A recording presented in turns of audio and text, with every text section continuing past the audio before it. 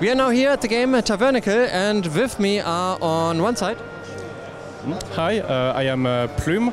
I'm composing the music for the game. And on the other side? I'm François, and I'm the level designer of Dama Games who works on TAVERNACLE. Okay, and we are now watching you two battle each other, or were you playing in co-op? Sorry?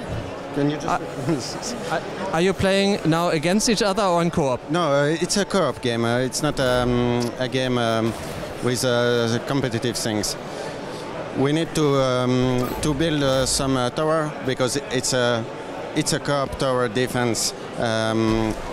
We made a tower defense like you never know. It's a unique tower defense, and you play in co-op with your friends. It's like Overcooked, but with tower defense component.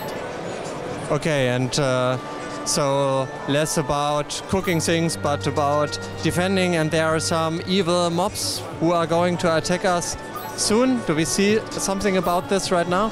Yeah, that's exactly that. There is some monster who attack our tavern, and we are dwarfs. So the most important things for a dwarf is protect his tavern. And if monsters comes, we need to kill them. Okay, I see. And you said you are the music designer. So we are recording the music, but we are not hearing it right now. So at least I'm not hearing it. Can you tell us something about that? Yes, so for me actually the first thing is that for me it's my first long-term project in terms of composing music for a game, and what can I say, this is mostly a kind of orchestral music that I'm doing, and that is increasing in intensity along the waves of enemies. Okay, so we will probably hear about this as it's going to be worse, that the music's gonna change. Yes, exactly. Well, it's not exactly adaptive music because the waves of enemies are coming in a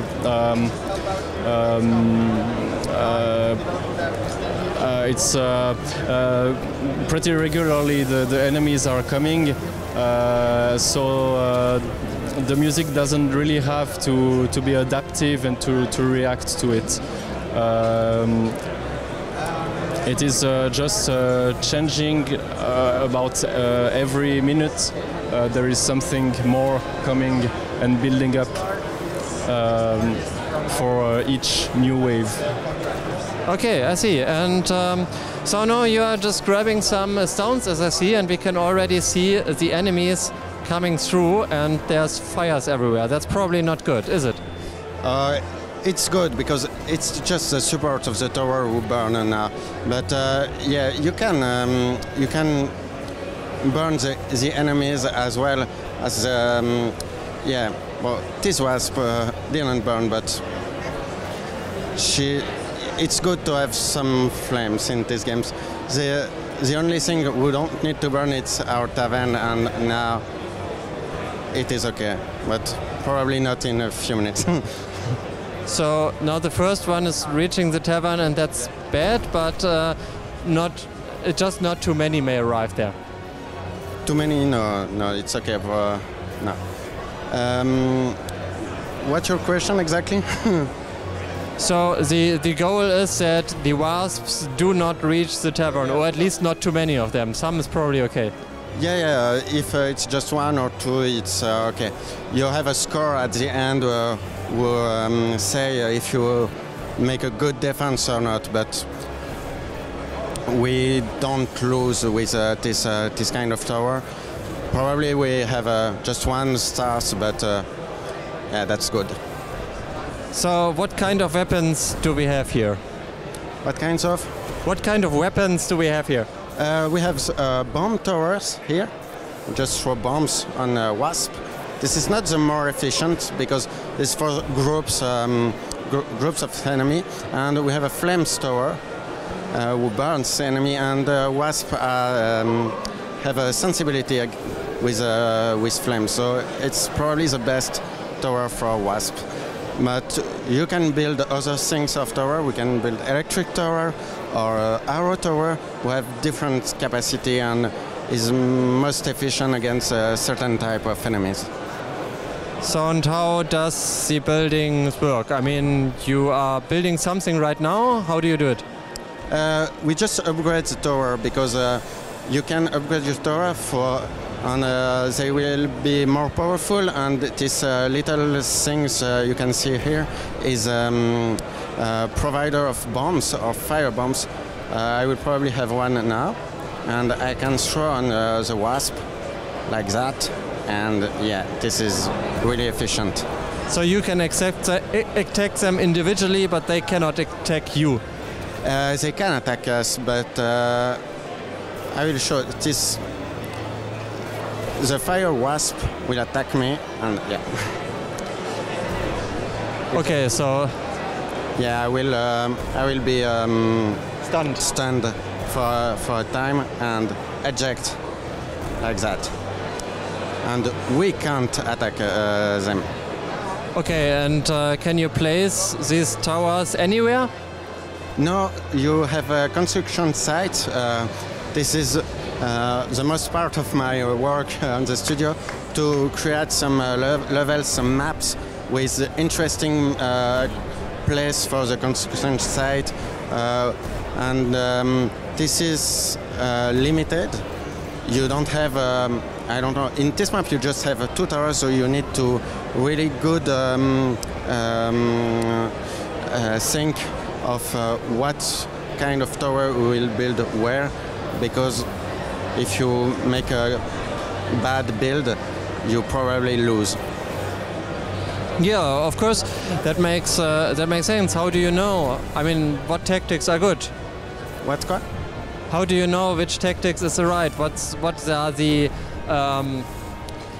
are the enemies like? Do they first need some kind of weapons to weaken them, and then later another kind of weapon, or what you need to be successful? You need to be fast, build fast, and have some upgrade tower before the enemy arrive. And you need to communicate with your friend, that we don't do now, to coordinate, go to the rocks. I need some stones, and I will give you some wood. And yeah, you need to be really organized to make a perfect score. So do you upgrade the existing towers, or do you also just build new ones? Now we just can upgrade, but on some maps it's probably more efficient to build some level 1 tower and to build all the tower. And it's depend on the map. But here, as we just have two construction sites, it's better to upgrade a lot your towers. Okay, I see. And then you have, do you have many different levels you've designed? Yeah, we have actually we have 10 playable levels, but when the game will be finished, we probably have something like 30, and with different biomes and different enemies and different mechanic. Like here, there is nothing special, but we have a volcano biome. We have geysers. You can throw resources or throw you, and yeah. We try to make some unique levels and don't repetitive one, just have the sensation to already played. Okay, unfortunately we are quite in the time, and the next people are already knocking on the door, so we must slowly come to an end. With how many players can you play the game? You can play until 4. You can play alone too, but it's 1 to 4 people, and you can only play in local, but in the future you can play online with your friends. So yeah, it's like Overcooked. In fact, you can play alone, but the point is to play with your friends. Okay, and what was the idea of protecting exactly a tavern? Projecting at what? Sorry? A tavern, like is there a story behind it, why you thought you need to protect a tavern? Yeah, this is because this is dwarfs, and the dwarfs love beer and need to have a tavern. That's all. That's like Mario need to have a princess, the dwarfs need to have a tavern. Okay, I understand. And that's of course where the name comes from.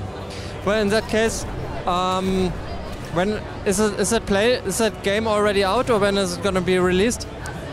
We release a demo on 1 or 2 weeks, free demo on Steam, and the full game will be released on the Q1 2023. Okay, then thank you very much for your time. My last question is maybe publish the game content we've just recorded and the interview. Thank you to interview us. It's a pleasure to speak with you. Okay, and maybe publish everything we have recorded here. Sorry? Maybe publish everything we have recorded here. Maybe put it up on our YouTube channel. The interview and the gameplay recording. Yeah, you can publish everything. Yeah. Thank you.